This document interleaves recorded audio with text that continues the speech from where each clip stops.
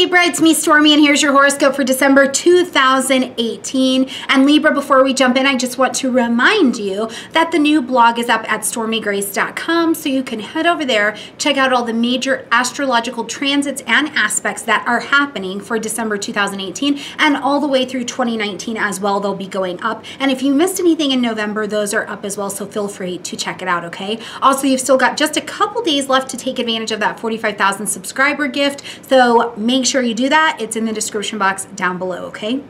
All right, Libra, so first things first, as we're coming into December, which is a month where I really think we get to take a deep breath, we get to drop our shoulders down from our ears for just a little bit before we get launching into our new creative things for 2019. But here in December, as we're coming into December, Uranus is retrograde, but it's moved back into the energy of Aries, which is just your opposite. So this is the energy of relationships. So with Uranus being here, he's already been here for 7 years. So you have seen some massive changes likely in your relationships, as well as not just romantic relationships, but business relationships. Maybe you've taken promotion or something like that. But Uranus here, because we're coming in retrograde, what I would advise you to do is look back over this last 7 years, right? In this last 7 years, where have you made progress? Where did you start out 7 years ago, and where are you at today? What does that look like? Recognize your progress, because I really think you have to see where you've been so you know where you're going, right? Because you see some places you don't want to go anymore,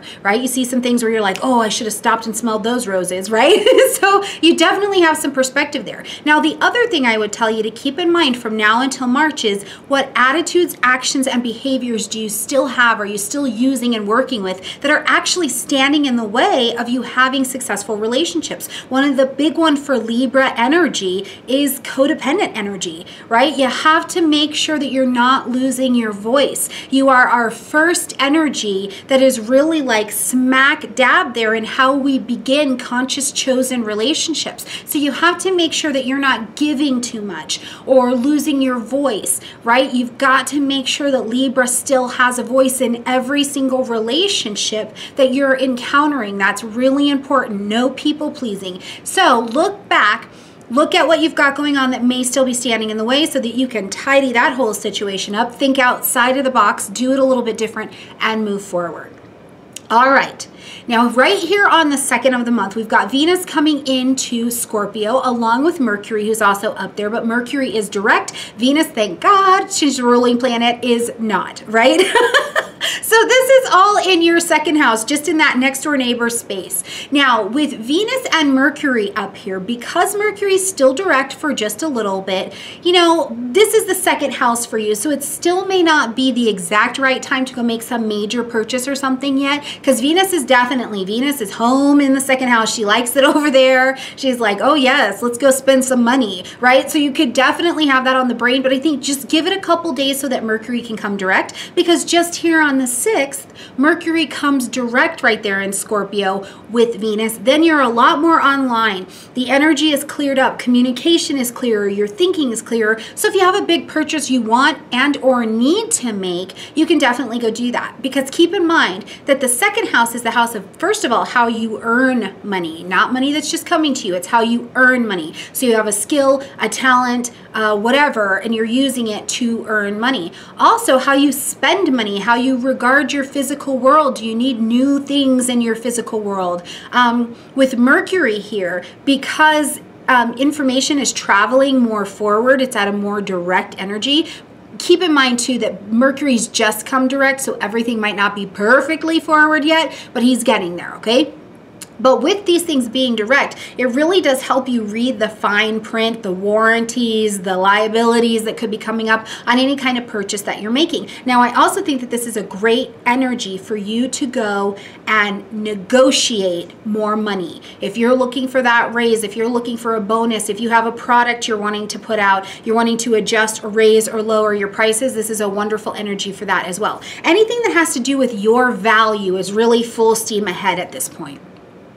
Now on the 7th, we've got a new moon happening in Sagittarius. And on the 12th, just behind that, we've got Mercury making a move into Sagittarius. So what we have is that this 3rd house area gets very, very busy for you. It gets very active, which is great because the 3rd house is an active house. So with the new moon says that we get to plant our seeds of intention to begin something new here. We're starting something new. So you don't know what it's going to be. You're just planting the seeds and then gently tending to it, okay? Now, being in Sagittarian energy, one of the things that makes me think is that you have information you want to travel, right? You have a conversation happening with someone who's maybe foreign or different than you. In the 3rd house, this is a teaching and studying house. Are you studying something? Did you get a professor, right? Have you signed up for a course, or you're looking to sign up for a course in 2019, so you're studying? Or are you the one who's teaching, right? And is it online? Is it some way in some technological space? The 3rd house is phenomenal for writing, so I'm telling you, if you've been thinking about writing that book, write the damn book.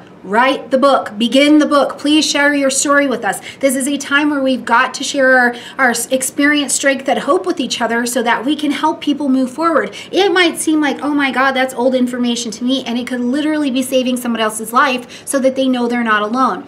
So anything in your communication zone, networking, right? Do you need to get people to come to your website? Do you need to update your website? Any of those things that put you in a networking, sharing information zone are really going to be in your favor over this next 4 weeks, okay? On the 22nd, we've got a full moon happening in Cancer. Now, this is lovely because it's actually at the top of your chart. So right up top here, I'm telling you, you want to have that conversation about getting a promotion. You want to have that conversation with you and you're your own boss about getting a promotion. Maybe it's a great time to do that. But with the full moon up here in the 10th house, one of the things that I also think of is, first of all, the full moon says that something has to be ended, acknowledged, or adjusted. So there's going to be a shift here, right? But with the full moon, this is a lot of powerful energy on you. It's like the spotlights on Libra, right? So what's happening here is that you could really be being noticed in your career. Maybe you're having the office party, or you're retired and you're being acknowledged for volunteer work in some way, shape, or form. Whatever it is, it's also a time where even though something has to be ended, acknowledged, or adjusted, what could be the adjustment is that you're being acknowledged with this particular full moon. Maybe you're offering something up for consideration.